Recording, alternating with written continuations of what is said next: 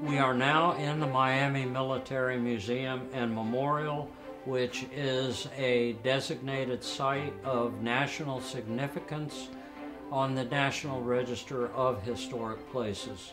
Our building is the largest artifact, in fact, in our military museum collection.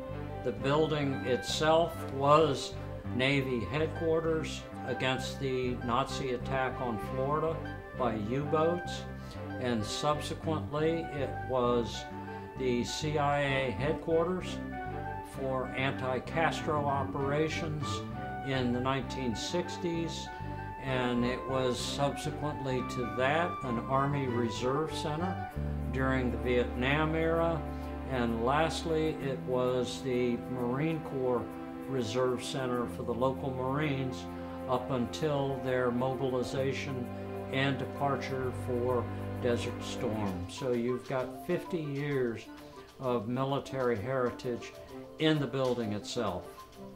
The building had 3 enormous hangars which were used to house the airships, which themselves were huge. These 3 hangars, because it was constructed during World War II, they were made out of wood. They were made out of wood because the metal, the copper, the steel, the aluminum were being used for battleships and bombs. Unfortunately, though, its wood construction meant that it was susceptible to fire. There was a storm, and the hangars in the midst of the storm caught fire.